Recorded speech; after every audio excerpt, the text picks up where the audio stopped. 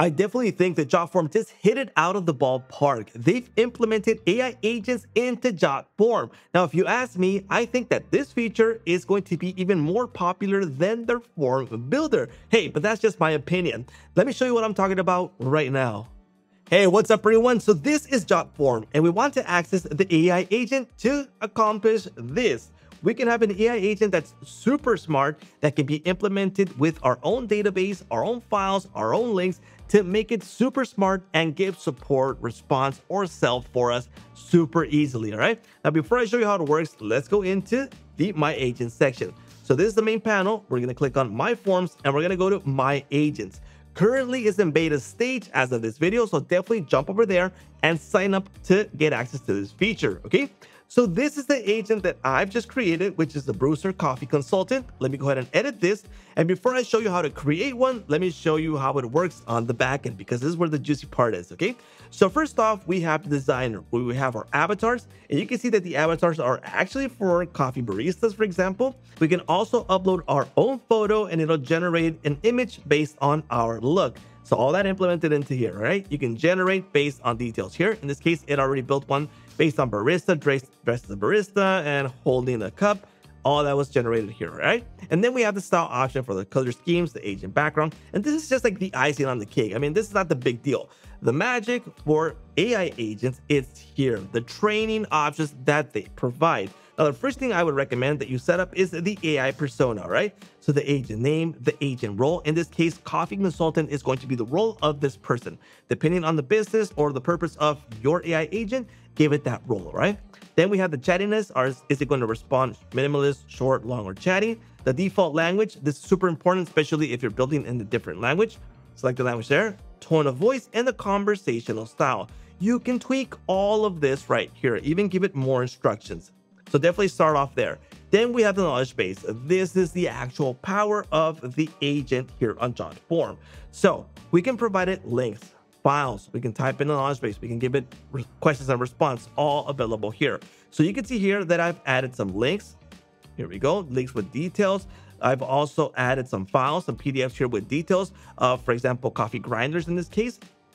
And another beauty about my agents is that if they ask something that this AI agent doesn't have knowledge about, it'll let us know and we can edit this here and we can respond to this answer. So when someone asks this question, it will actually know how to respond. Now, to add knowledge to this knowledge base, we'll click on add new knowledge and we have these available options. So first off, you have the knowledge. We can type in the details here, give it information, and it'll grab that knowledge and convert it into the AI to get robust, all right? Then we have the link. We can go ahead and find links, for example, how to make coffee, how to make drip coffee, espressos, etc., grinders, coffee makers, etc., and give all those details. So it jumps to the website, reads the information, and capture it for us to give it a response when the AI agent responds to something, all right? And we have also files. You can upload PDFs, details that have text, etc., in file format. And then we have questions and answers. So if you know that someone is going to repeatedly ask a question because you know it's a popular question, we'll jump to it. Don't wait for them to ask that question and not have a response. Ask the question here, have the response, and if someone asks that question, it will have it available to respond, all right? This is the most important part about the AI agent, the knowledge base, okay? Then we have actions. This is also amazing. I mean, I've reviewed several AI agents out there and I've never seen this before. It's conditional logic for agents. It's crazy. Let me show you how it works. So if I add a new action here, it's going to give us the when and do. So conditional logic. If this happens, do that. And the amount of options that it provides is crazy. So when, for example, a conversation starts, do something. If a user wants to, then do something. If a user talks about, so if it's talking about, in this case, coffee grinders, then I wanted to do something. If a user asks about, etc., right? User sentiment, this is my favorite one. For example, I created one where if the sentiment is that the person is angry, then I wanted to respond in a different situation. I wanted to be kind and I wanted to offer them a free gift. Why? Because the AI took care of it and it knows that someone is mad and they're going to respond in a different way, okay?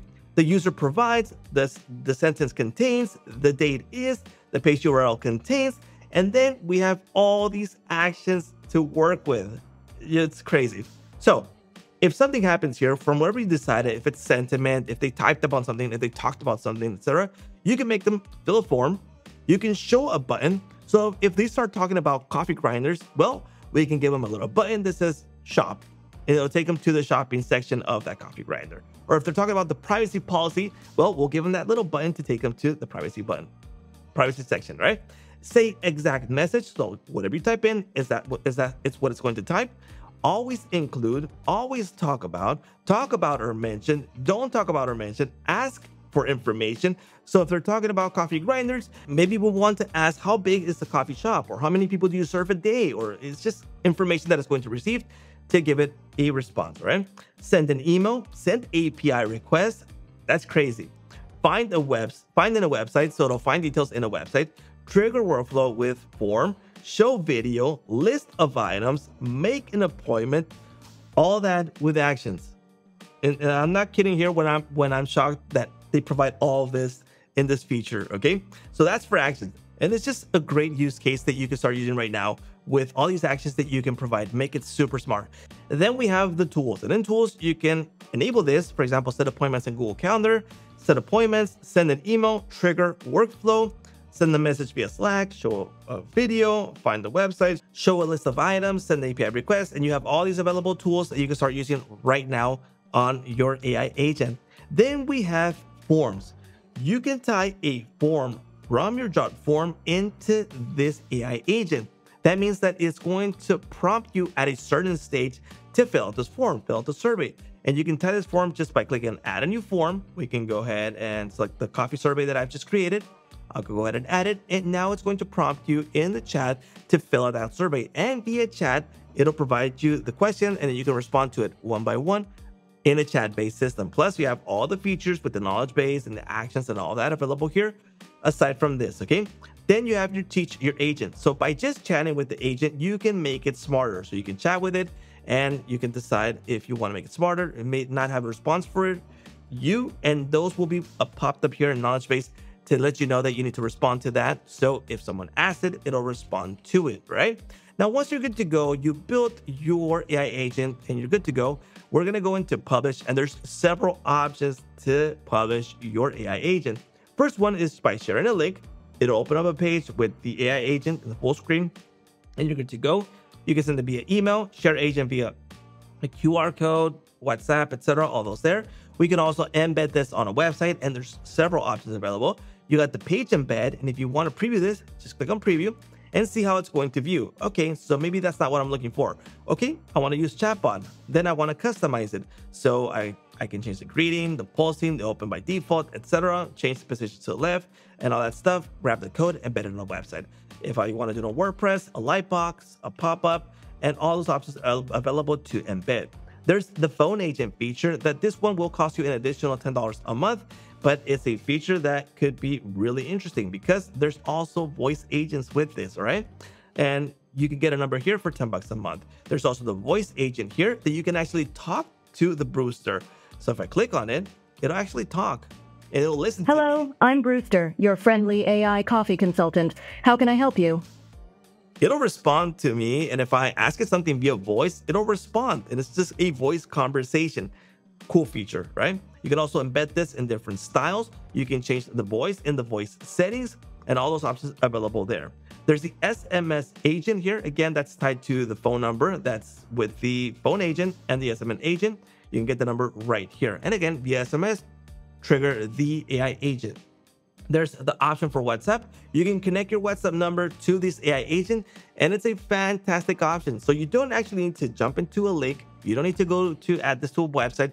You can use it via WhatsApp with this, right? And then there's the app agent. So you can create an app with the agent here, and this is how it's going to look. So it gives you a preview to actually start using it in app mode. And again, you have the copy link and all the details for the agent app right there. So it's a fantastic option to use.